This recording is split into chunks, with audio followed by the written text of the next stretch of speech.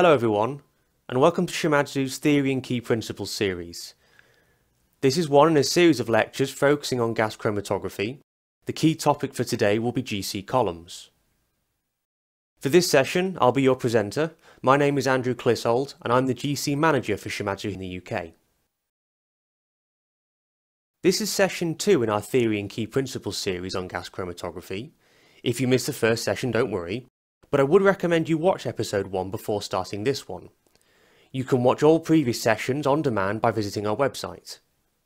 So, as I mentioned at the start, this lecture will focus on GC columns. Please also join us over the coming weeks, where we'll be further developing our knowledge and understanding of GC. We'll be discussing various injection techniques, detectors, data processing, as well as maintenance and troubleshooting. In this presentation, we'll be focusing on the major types of GC column available today, including packed and capillary. We'll also be looking at the various column dimensions and what they mean for your chromatography. Finally, we'll focus on the range of column phases available and how they relate to different applications and different temperature ranges these phases can be used at. So to begin the technical content of this lecture, we first need to look at the two main types of column. Column technology has evolved significantly over the past 50 years. The very first GC columns were relatively crude in design. They typically consisted of a metal tube about 1/8 or 1/4 inch thick, that's about 3 to 6 millimeters for you younger folk, packed with a solid material. Although early packed columns were made of metal, glass and other materials were also employed. Later versions used this solid packing material as a support for a liquid stationary phase, which allowed for a broader range of stationary phases to be employed. Here's a picture of some packed columns. These ones are made of glass, so you can see the white packing material inside. Packed columns typically contain something called diatomaceous earth, a naturally occurring substance that is useful for having a small particle size and hence a high surface area. This will be coated with whatever stationary phase is required before being packed into the column shell. Packed columns are quite robust, but typically do not give great peak shape. Peaks tend to be broad and give, by modern standards, quite poor sensitivity. However, they are still very popular in applications requiring the separation of small ambient gases. Over time, the design of columns was refined, particularly with the advent of silica capillary columns in the 1970s. These abandoned the large, bulky metal tubes for longer, thinner tubes made of fused silica, a brown-tinted, glass-like material that isn't quite as brittle as glass, allowing it to be manipulated into position within the column oven. These tubes again allowed for the housing of a variety of stationary phases, some liquid, some solid and some blends. The term capillary column technically applies to several types of column, but in common usage it refers to the most popular style, which contains a viscous liquid coating of a stationary phase, supported on the inner wall of the silica. The correct name for a capillary column is a wall-coated open tubular column, or WCOT for short. Odds are, if you open your GC oven today, it's a WCOT column you'll find inside. Plot and SCOT columns are variations on this design, but critically they still maintain the core concept. A long, narrow, open tubular design with the stationary phase being coated and supported on the inner walls. So as indicated, wall-coated open tubular columns now represent the bulk of columns in use today. The key advantage of these is the use of a liquid stationary phase. This offers significantly higher resolving power than the former packed columns and generally gives much sharper peaks. It also allows for columns to be made in narrower dimensions, the benefits of which we'll discuss later. Although you may not come across plot columns very often, it's worth understanding the difference between them and the common capillary column. Porous layer open tubular columns have more in common with packed columns, in the sense that their stationary phase is actually a solid. They offer very good resolution, but in certain applications. This porous layer is highly suitable for separating small molecules, particularly ambient gases. They aren't, however, very useful for larger molecules, typically anything over 5 carbon numbers. larger than this, and the molecules either don't elute from the column or do so slowly they are too broad to be of practical use. As you may have gathered, the key message here is that capillary columns offer better chromatography, but what do we mean by better? Usually what we're talking about is the ability for a column to separate peaks. The higher the separating or resolving power, the more useful a column would be to the analyst. And because capillary columns are very narrow and very open, they have a very high resolving power, meaning they can separate peaks much more effectively than their packed counterparts. This is important. When we calculate how much of a compound is in a sample, we rely on the accurate determination or integration of the area of a peak in order to translate that into a quantity.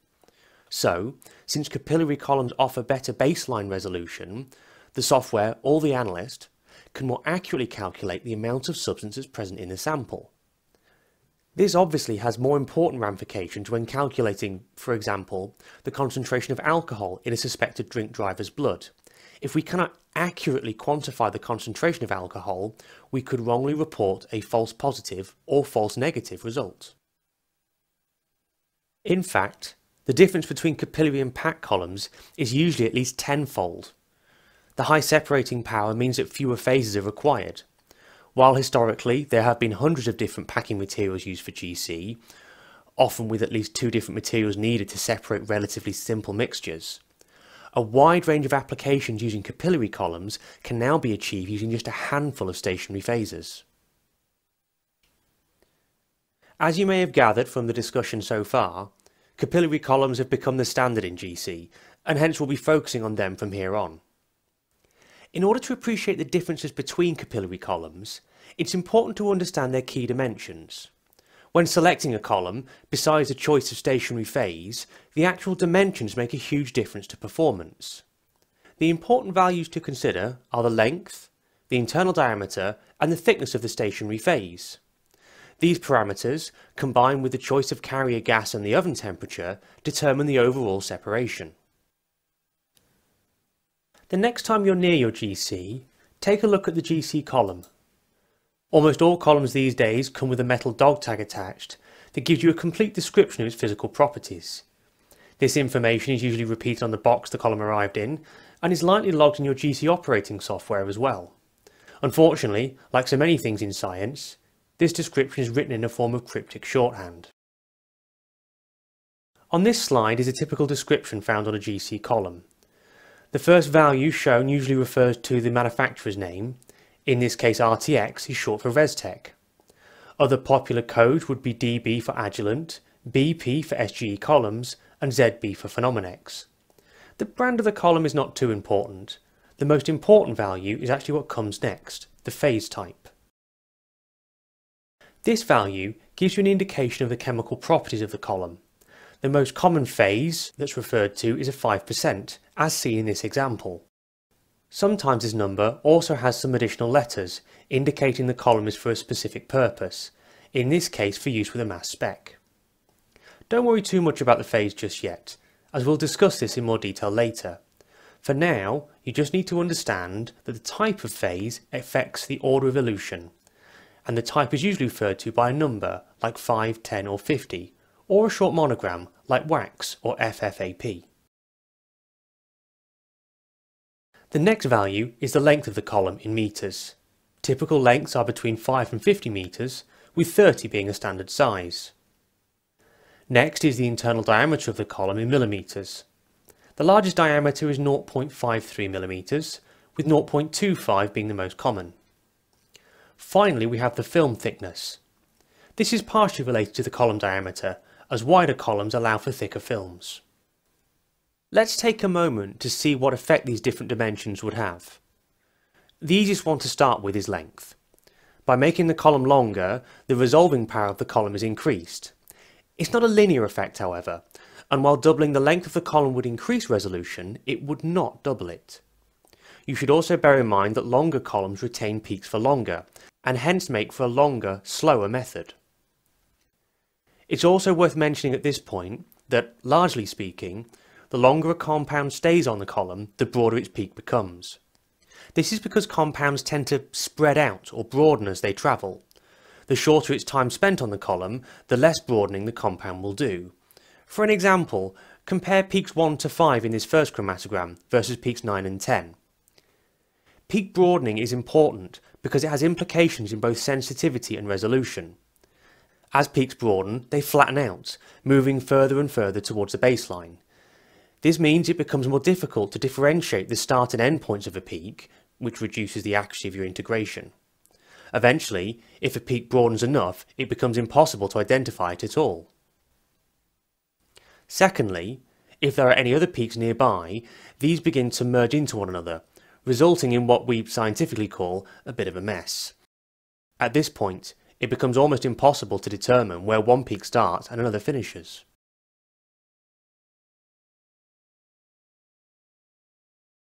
So how does the internal diameter of a column affect the resolving power? Well, there's a relatively simple way to explain. Think of one of those penny machines you used to see in old arcades and pubs. The pennies, which represent the molecules of the compound, always move in the same direction, but jump around along the way to the bottom. If we make 50 pennies drop at the same time, some will drop straight through and others will take a longer path. The time between the first penny landing and the final penny landing is, in effect, our peak width. Now imagine if we made the penny machine much narrower. There are fewer pathways that each penny can take. This means that the time between the first and last penny landing is now much smaller, giving us a narrower peak. And if we drop the same number of pennies in both machines, the number of pennies dropping at any one time would be much higher, hence a taller peak as well. Moving away from the analogy, we can now see how the column diameter affects the peak shape. The more molecules reaching the detector at a given time results in a higher signal. The total area, number of pennies, is the same, but it's squeezed together into a taller peak. In recent years you might have heard the term fast chromatography. This is a term that groups together various improvements in GC, one of the most significant of which was the development of ultra-thin GC columns, with an internal diameter of just 0.1 mm versus the more standard 0.25. Because the inner diameter is so thin, the resolution is dramatically improved, so much so that we can achieve the same or better separation on a 10 metre 0.1 column versus a 30 metre 0.25 column. As we've already said, the shorter a column, the faster the analysis time. So these offer significant improvements to organisations wanting to analyse lots of samples in a short space of time. So why doesn't everybody use narrow columns, I hear you ask? Well, a capillary column only has a few milligrams of stationary phase inside. So whilst a packed column can handle concentrations in the percent level, capillary columns can only effectively handle concentrations in the part per million range or below. As we continue to reduce the inner diameter from 0.25 to 0.1, the available surface area of stationary phase is reduced. The outcome is that add too much compound onto the column and you end up with a peak that overloads the column and is distorted. See peak number 3 in this example. For very narrow bore columns, the volume you can inject and the concentration of compounds within your sample start to become a very limiting factor. An experienced analyst can understand these concepts and can adjust the methods accordingly. Finally, we have film thickness. Thicker films retain compounds for longer because there's more of it to interact with. A thicker film is best used for compounds that are very volatile and would normally elute quite quickly and not be well separated. Things like methanol, vinyl chloride, dichloromethane, etc. Conversely, heavier, higher boiling compounds are more practical for thinner films, as these compounds take much longer to travel through the column. These are crucial when analysing very heavy oils and waxes, where compounds with carbon numbers are up to around 100 or even 120. Now at this stage you're probably thinking, crikey, that's a lot of information. How on earth will I pick a column? Well, don't worry.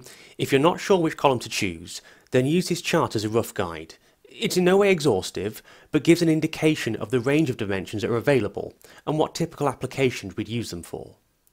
There's a good chance this first column will do the job, a 30 by 25 by 25.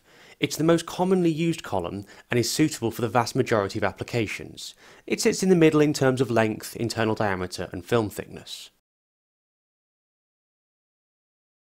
For applications that require good separation of volatile compounds, a significantly thicker film would allow for better peak separation. A common application for this would be the analysis of volatiles in wastewater. These applications typically employ a different injection technique called headspace, but we'll cover that in a later session. For semi-volatile species that are approaching the limits of GC analysis, a shorter column with a thinner film offers less retention. The heavier components elute in a reasonable time frame, and it prevents too much peak broadening. These column dimensions are commonly used when performing consumer safety tests for things like phthalates, which have very high boiling points. And finally, there are very short, very thin columns for fast GC analysis. As we've discussed, these are becoming more and more popular as organisations look to improve their sample throughput. So now we've covered the options of column size, it's time to tackle the last question when choosing a column, the choice of stationary phase. Having an understanding of the dimensions of the column is critical, but it's nothing if we don't also understand the stationary phase as well. For GC columns, the stationary phase, or film, can be described on a scale of polarity, from completely apolar to very polar. A system will give a much better peak shape and separation when the polarity of the sample is matched to the polarity of the stationary phase. As an example, alkanes, such as oils and greases, are very non-polar, so will typically separate well on a non-polar column. At the other end of the scale, very polar compounds, such as acids and alcohols, give significantly better peak shape and separation on very polar columns. There are a number of different phases available. As we said earlier, the numbering in the name of the column often refers to the stationary phase material. Most of the time, the larger that number, the more polar a column is. Be careful though, as there are some exceptions. A 624 column, for example, refers to an application number, not the polarity. As you recall from the last session, GC is best suited to less polar compounds, so it makes sense that a relatively non-polar column, a 5%, is the most widely used column and covers many applications. Much like our 30-25-25 dimensions, the 5% is the go-to column for analysts developing a new method. Here are some common phases described in more detail. These are actually the names of the chemicals used in the phase. As you can see, more polar phases are geared towards more polar analytes. There are also a number of phases that work for particular elements or functional groups. Please don't feel that you need to know all this information. There are a number of GC column companies, including Shimadzu, that can guide you towards a suitable column based on only the minimum information about your sample. However, if you're a fan of organic chemistry, here are some of the structures of the stationary phases found in many columns. The phases themselves are actually polymers, usually, but not always, with a siloxane backbone. These silica-based polymers are often altered by appending them with functional groups. Changing the type of functional group and the frequency that they repeat across the polymer alters its chemical properties. The effect is the interaction between the sample and the stationary phase is changed. Column manufacturers will often use multiple functional groups in different ratios in order to create a column for new applications. One very important non-polysiloxane phase worth mentioning is polyethylene glycol. This is a very polar stationary phase and is often referred to as a wax column. It's well suited for the analysis of polar compounds such as alcohols and acids.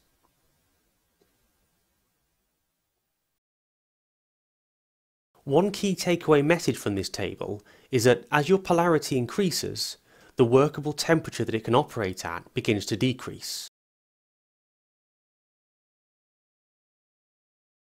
All columns have temperature limits. These shouldn't be exceeded, as doing so risks damaging the stationary phase. In extreme cases, excessive heating can also damage the fused silica backbone.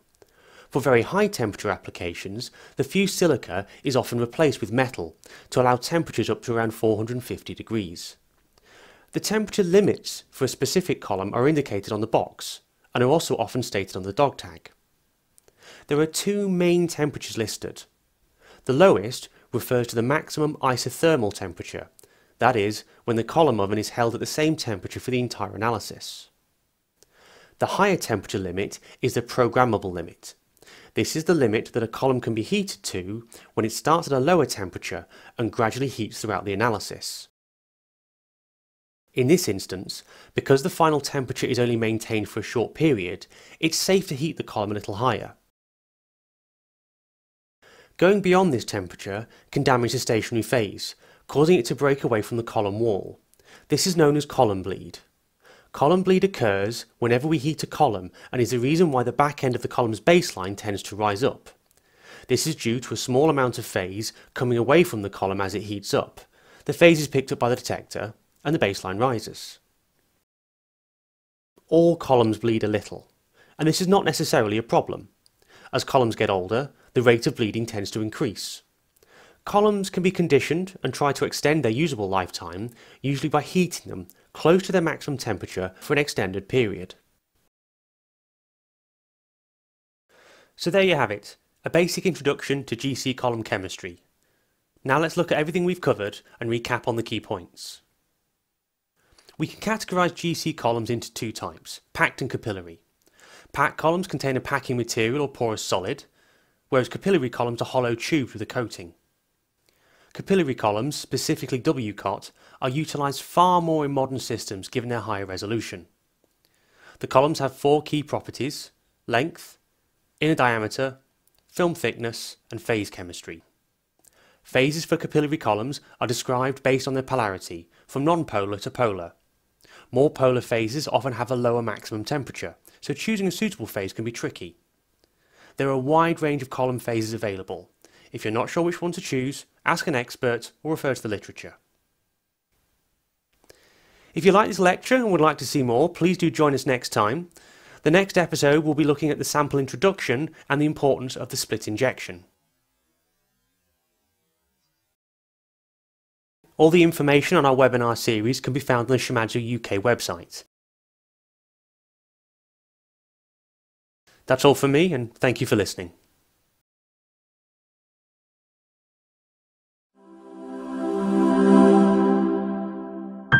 Excellence in science. Shimadzu.